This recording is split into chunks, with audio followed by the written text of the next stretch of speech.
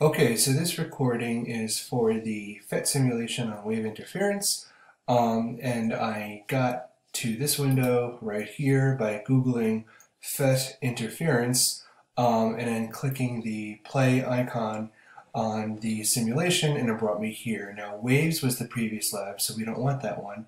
Let's click on interference and go from there. So here's our interface. We have two sources. I have this wave source right here, which is dripping water, and then I have another one. Turn that guy on, and you can't get them to drip out of phase. They only drip in phase. They both hit the water at the same time. And so I have two sources. Now if I just shut one of these off and let the other one go, let the top one go, it just makes circular wavefronts. We see that like so. And then if I include the other guy though, then I have waves occurring in the same space, and we know that waves occurring in the same space when they bump into each other or just occupy the same space. I don't like bump into because they're not colliding like cars. They do occupy the same space and they affect each other's amplitude, but they don't like bump off of each other. That's not really the way that works. But as a result of these waves interfering, there are going to be points where crests meet crests and troughs meet troughs. If a crest meets a crest, we know that we get constructive interference and a larger or higher wave, higher amplitude wave. And if a trough meets a trough, we get a lower wave, which is still larger. Even though it's deeper, the trough is deeper, that makes it a larger wave. So when waves are in phase, completely in phase, where the phase difference is 0, that's maximum constructive interference, and they make the largest wave they can make. But when a crest meets a trough, they are completely out of phase, 180 degrees out of phase, and we call that maximum destructive interference. And if the crest and trough are the same size, then they completely cancel. Now, taking a look at this pattern as we see it right here, there are parts that are, we have like, the color is blue. I don't think you can change the color for the water. So it's either blue and black, but right in the center of this pattern, I see very clear black and blue waves moving outwards, up here towards the top of the screen as well, and down here.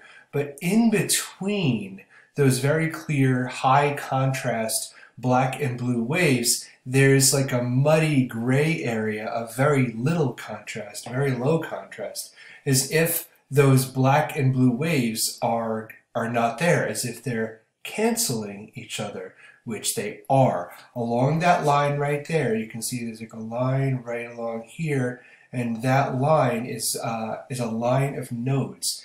That is a set of points of maximum destructive interference where the crests meet troughs and the waves cancel.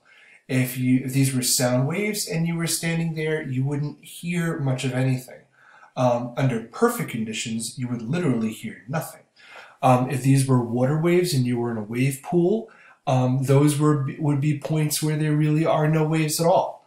And if you were over here, though, along this line, then the waves would be very large, larger than normal, twice as large as normal. So along this line right here, this is maximum constructive interference, where we're getting much larger waves. But along this line right here, there's destructive interference, where crests are meeting troughs. It sets up a pattern, so we call it an interference pattern. Now the lab itself actually says to use speakers instead of dripping water, so let's do that. We'll use speakers instead. Source 1. One nice thing about the speakers is that it makes black and white waves, which are higher contrast. Now, if you don't know what contrast is, what I mean by contrast, these black and white waves are high contrast, especially at the speaker. You can see very clear white circles and very clear black circles. And actually, as the waves move outward, it gets a little muddier. Not so black, not so white, a little bit closer to gray. And we know that as a wave moves through the medium, its speed will not change. We see that in the picture here. But as it loses energy, it loses amplitude. That's also why, for a person right next to the speaker, it's super loud, but for a person far away, it's quiet because the amplitude drops as the wave travels. But since the amplitude drops, there's less contrast between crests and troughs. They're closer to each other, and so we don't get the distinct black and white from the source. We get more of a muddy, dark gray, light gray. And if I introduce a second source making waves, I'm not really, if you look closely, there are little teeny tiny ripples that are created when it first starts. I'm not really sure why that is. But they move away, and then now here's our pattern of crests and troughs, the two waves kind of going together. But as we saw before with the water waves, there are these lines of gray where the black and the white kind of cancel out and there's nothing there. Well, if black waves and white waves, like kind of like crests and troughs, represent large waves, then if the gray and the black kind of even out to nothing, to gray, you can kind of figure out what the contrast must represent. Like if you have high contrast by right next to the speaker, you're going to get large crests and large troughs. But where you see kind of gray, where the black and the white cancel out, there's not really much there, which makes sense. Those points there, those lines, are nodal lines, lines of nodes, points of maximum destructive interference. To illustrate this further, we'll have both the particles and the waves. And it's a little hard to follow, but the particles really dance the most over by the speakers, and they're dancing kind of less over here on this side. But you can see where the black and white waves are, where the contrast is the most, the particles really jump around back and forth. If you kind of fix your eyes on that section, you can see that the particles, transfer boom, boom, back and forth. Whereas along the lines, there's so many dots, I lost my cursor, here it is. Along this line of nodes, you can see that the particles just kind of sway back and forth, like not that much energy. They have some energy, but not really. So the higher amplitude areas are where the black and white, high contrast waves are, but the lower energy areas are along the nodes. To show that even further, we have our little pressure situation.